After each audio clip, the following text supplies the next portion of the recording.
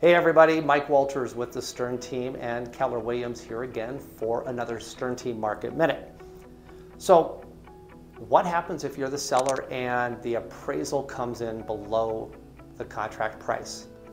Now, that does happen from time to time, so let's talk about what your strategies could be as a seller, right? So strategy number one, or option number one, is put in a submission with the lender for an appraisal reconsideration. Really all that is asking the appraiser to maybe consider some additional comparable properties that maybe he or she missed.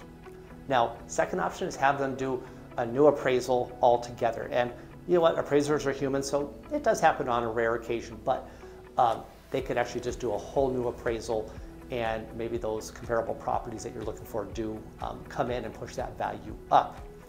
The third one is simply just ask the buyer agent and work with them on a negotiation partnership on how do we make this a win-win between the buyer and the seller so that buyer can get the house, seller can sell the house, and everybody walks away happy. So those are the three tactics.